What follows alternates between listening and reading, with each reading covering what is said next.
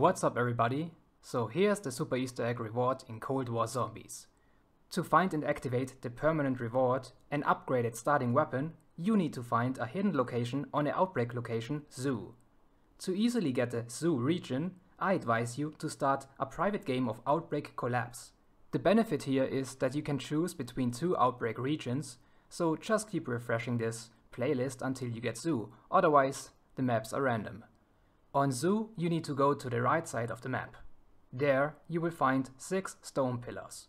Now, you can activate the ritual and make a pact. This will give you, depending on the amount of completed main quests in Cold War Zombies, a higher tier starting weapon. It ranges from uncommon to rare to epic. You will get an epic purple weapon if you completed all 6 main quests in the game.